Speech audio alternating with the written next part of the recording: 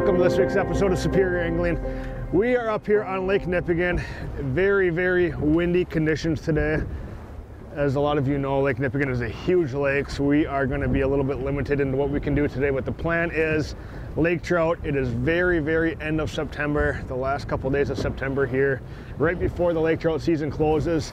We have water temps in the low 50s, which means these fish are going to be up very shallow. They're going to be spawning. I'm guessing a lot of them are already done spawning, but we are going to target them via trolling today just because of the windy conditions. Yes, you can cast. Yes, you can, pick and choose your rocks that you want to cast to, but when it's windy like this, you can't really see the rocks. You can't see these shoals. So we are going to troll and see what can happen here. Blowing about 15-20 miles an hour out of the northwest. We are just leaving the landing here. Let's go for a little boat ride and hopefully see some big lake trout. At Hartel's Disposal, we are proud to be your local hauler for over 65 years and 3 generations. Our focus on customer service has allowed us to become the largest locally owned trash and recycling company in the greater Duluth area. Servicing both residential and commercial locations, we have disposal solutions for every need. Trash and recycling containers, dumpsters, and more. We have it all. Looking for a new and exciting career? We are now hiring for multiple positions. Visit us at hartels.com today. Everyone has their own definition of home. For Dave and Susan Bauer, it's the road. But when a crash and rollover put the brakes on a trip to Florida and stranded the Bauers in the middle of nowhere, they needed to rely on a little help from their friends in the faraway land of West Bend. West Bend issued a check for the damages so quickly that they were able to continue on to Florida in a new truck pulling a brand new trailer, so they could still enjoy their non-refundable place in the sun. Ask your independent agent about putting a silver lining behind wherever it is you call home. All right, we have arrived. Anticipation's high. It is cold. It was 29 degrees this morning. It's windy. My hands are numb, but that means usually good fishing. So what we have here is we're on the western side. We have the wind coming this way, kind of out of the wind here, but a reef that runs directly north and south here. It's about a half mile long and it comes up shallow. We're talking maybe 10-15 feet. And that's the depths these lake trout will be at. So the lake trout spawn out here occurs a lot earlier than it does on Lake Superior. So a lot of your, I presume, what do we have, 54-degree water. Your fish out here are probably, they're probably done spawning, but they're still gonna be up shallow. And the potential out here to see some giants is high. So there's great potential. It's kind of unknown. I mean, it's mystery out here, which I love, but we're gonna deploy rods. Again, we're gonna troll today. We're gonna use lead core. So maybe 1 to 2, 3 colors of lead. We're gonna put 2 planer boards off our port side with big spoons. We're gonna long line 1 rod. We're gonna run these planer boards up onto this reef, keeping our boat off it so we don't spook these fish. It should be good. Let's get lines in the water.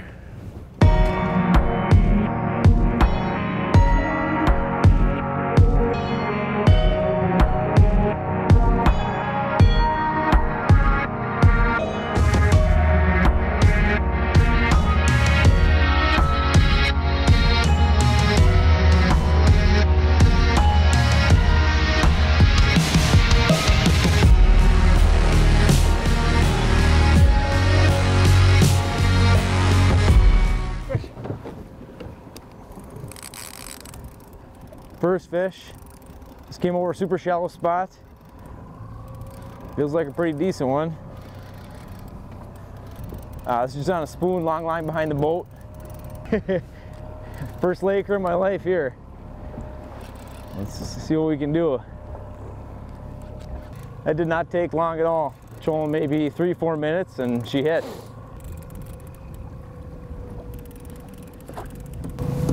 It's a speck.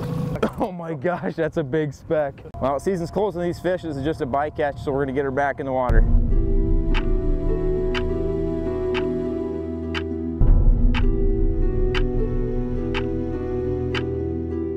Got that big speck right away. Blake got it within 5 minutes. Absolute massive fish, world-class fish. But we trolled for another 2 hours and no lake trout were seen. So what do you do now? So it's just all kind of part of the thinking program. Maybe we're fishing too deep. Maybe these fish are even shallower yet that we just can't effectively get when we're trolling. So we're gonna put away the trolling gear, bust up the casting gear, find some shallow shoals, and see what happens. This wind is piling in here. It could get these fish going. We don't know. We're gonna see. Let's put these around the way.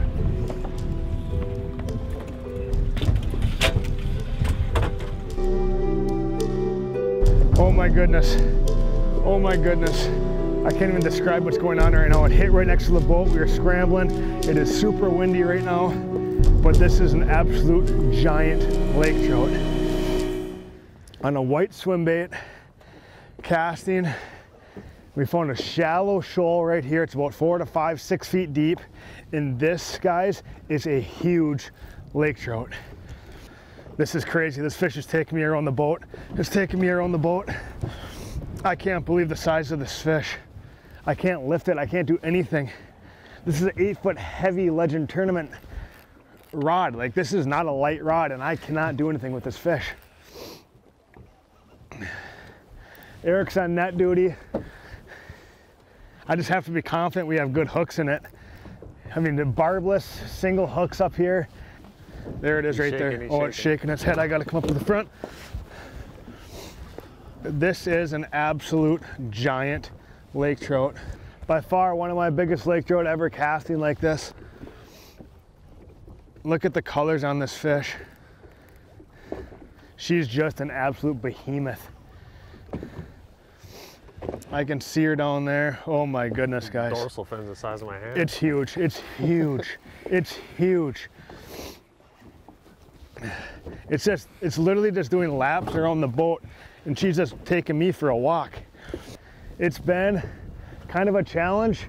Started off trolling, just could not get a program going. Yes, we plucked off that nice speck right away, but we just could not get the lake trout dialed in. So we found the shoal, we put away the trolling gear. Like my 20th cast, this fish hits. This is what Lake Nipigon is known for, big, big fish. It's just the unknown. There's a few boats fishing back towards the landing, but it is so windy today. No one has ventured out here. We have this whole area to ourselves. We went through hell and back trying to get out here with big waves. We made it, and this is our reward for putting forth that effort. Eric. She's ours, she's ours. Oh my goodness, oh my goodness. Look at the size of this fish. Look at the size of this fish. That is an absolute behemoth of a lake trout, a big spawned out female. She's all done spawning. She's up here in the shallows. 4, 5, 6 feet of water. Look at the magnitude of this fish. All of 22, 23, 24 pounds. Just a beast, but she's a big spawned out female. You can see her saggy belly. 2 weeks ago, this fish weighed well into the 30-pound range. September, it's magic up here. Nasty conditions, tough fishing, numb hands, big waves, big wind. But this is your reward. This is what it's all about. What a fish. Let's get her back in the water. Unbelievable. Oh, just fan casting around, finally hooked into one here. Seems like a pretty good fish. Throwing a white swim bait and just crushed it. It's a lot of fun on this lighter gear.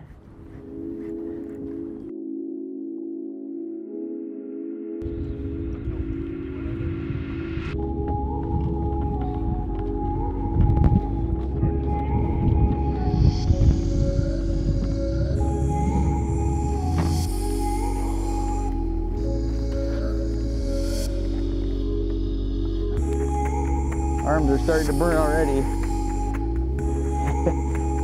This is fun.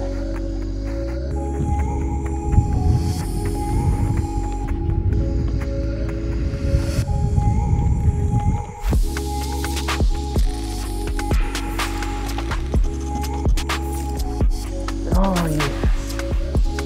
Oh, that feels good. That feels good. First lake trout? First lake trout. Yeah.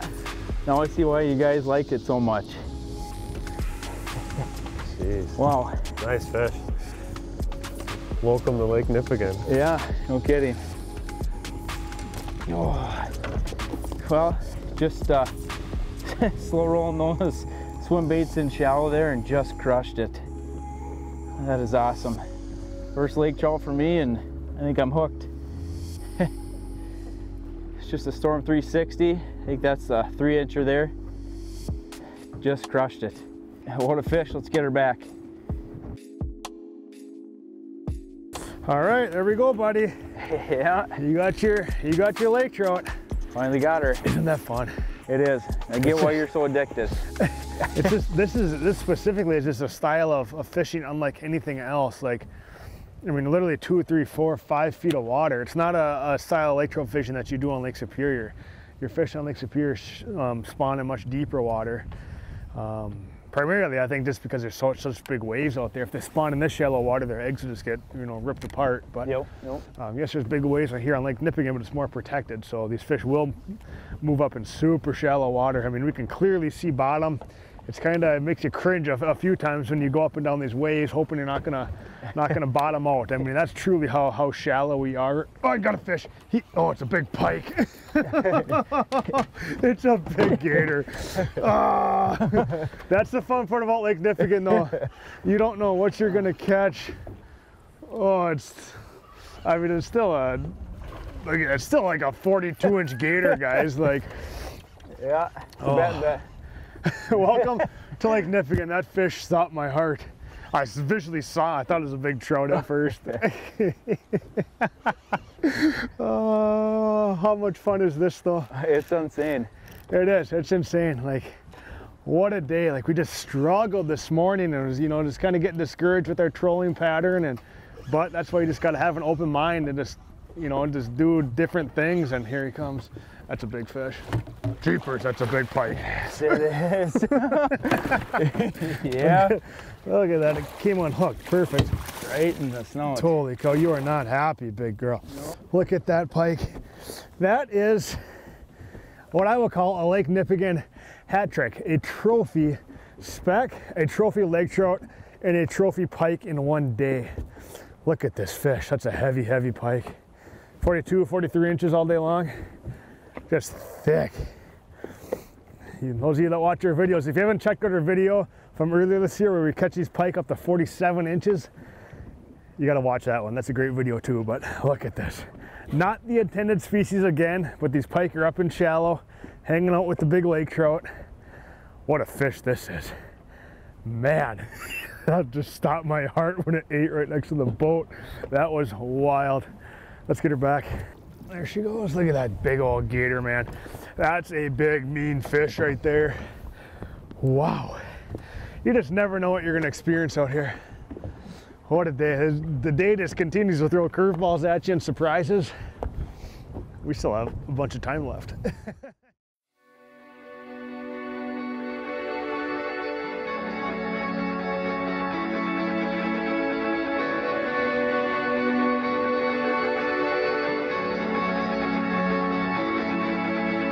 Oh my goodness. Eric, this is huge. Eric, this is like as big as mine, I think, when I saw it. Oh my goodness. Oh, I'm nervous for you right now. That's big. Turn to the boat. Let it, it's gonna want to go. Yeah. Holy cow. Eric, that's massive. How are you so quiet right now? Can't feel my arm. I'm going nuts. The Yeah. colors on this fish are absolutely gorgeous. That is, oh my goodness. Run it? I don't like that. She's not ready yet. She's not ready yet. I just don't want to take a shot in the dark at her. Yeah. A day of Back just to the front. legendary fish. Oh, the colors on this thing are like as pretty as the leaves on the trees. It's not. He's head shaking I know, I hard see right that. now. If you can get it head, don't put too much pressure on it though. Yeah. It's like these fish are the caliber where they control you, you don't control them. If you try to control them, you're gonna lose it. It's just a big black blob on the bottom. These fish do what they want when they get to be 20, 30 pounds. This is a 30, 35 pound fish all day long. It's just slowly wagging its tail. Look at the colors. Get ready if it wants to run, man. Yeah. I know they don't like tension, but without barbs, you have to keep enough tension on there or they're gonna get off. As soon as you want to put a little pressure on, head shakes, goes. Yep. These fish goes on a run. These fish are just walking us around their own boat. And isn't that funny? Like, no information, no nothing. Like none of us have ever fished this area. Heck, I've never fished this lake this time of year. never fished this time of year, period. Right? I mean, it's just like you don't have to be dialed in on information to come experience this. Like, yes, we catch trout, but on Lake Superior, like, this is a totally different lake. It's like 5 feet away, and you have a just, snag just slowly moving. You can't pull it. He's just slowly moving. Did you feel him hit? Like, how'd he hit? Just crushed it about 5 yards from the boat. Oh, really? Oof, close. Yeah. Just under the water, like barely even a boil. It's too far from the boat. Eric. We almost turned it. His head won't turn to the boat. I know. He's just circles. As soon as he feels that extra tension, he runs.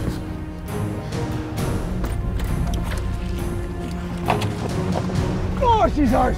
Oh my goodness. Oh my goodness. My God. Oh my goodness. Look at the size of that monster. Look at the size of this lake trout. Look at the size of this lake trout.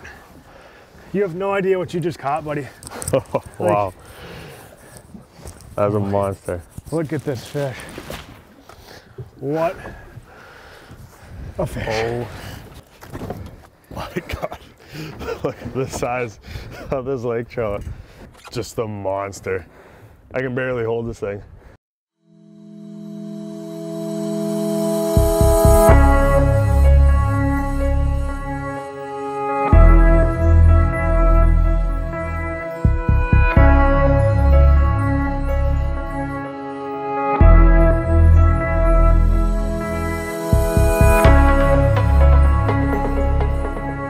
There's a fish. Two. You got one?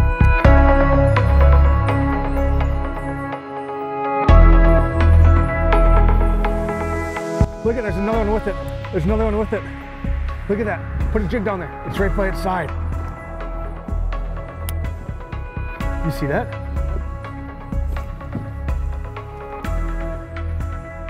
There's like 4 that we see just scattered. Yeah. That's a big one.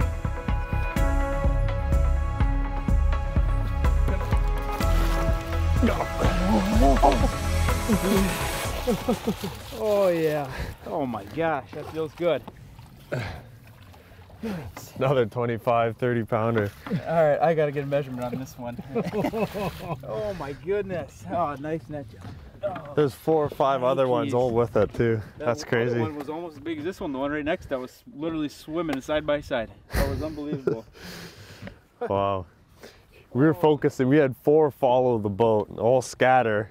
And we're getting our lines right back out, and all of a sudden you hook up behind in the back of the boat. Yeah, that other one literally just came right in with them.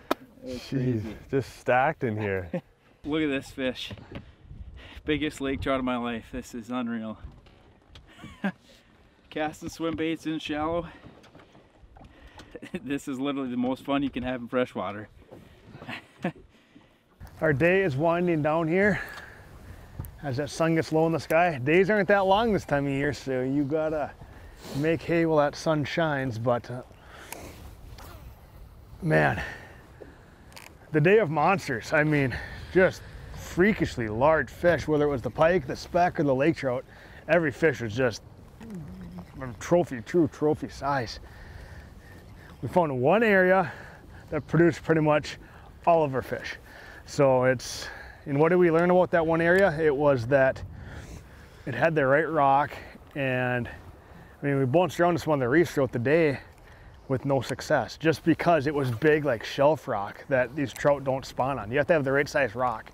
And in our spot there, we found it. And I mean, there was not a ton of fish in there, maybe, 10, 15 fish in that one area. But when we intersected them, they bit.